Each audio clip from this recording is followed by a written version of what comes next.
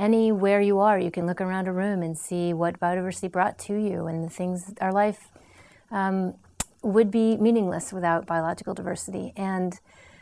we find that over and over as we find impoverished systems, bringing them down to a level where there's less diversity. Often the systems themselves crash, and then people have to spend lots and lots of money to try to recreate what biodiversity already does for us, and a lot of times they can't even accomplish that. This year, the global community is going to be coming together in October and November in Japan,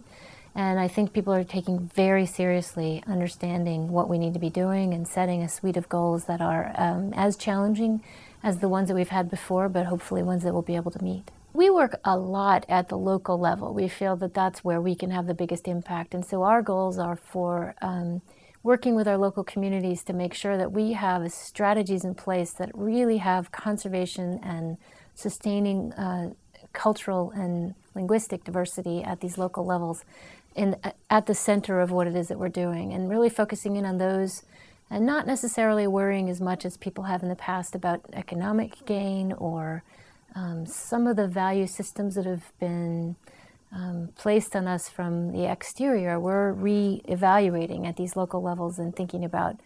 what does it mean to be a Solomon Islander and what's important to the people in the Solomon Islands, and let's make sure that those are the values and the systems that emerge in the next decade of thinking about biological diversity.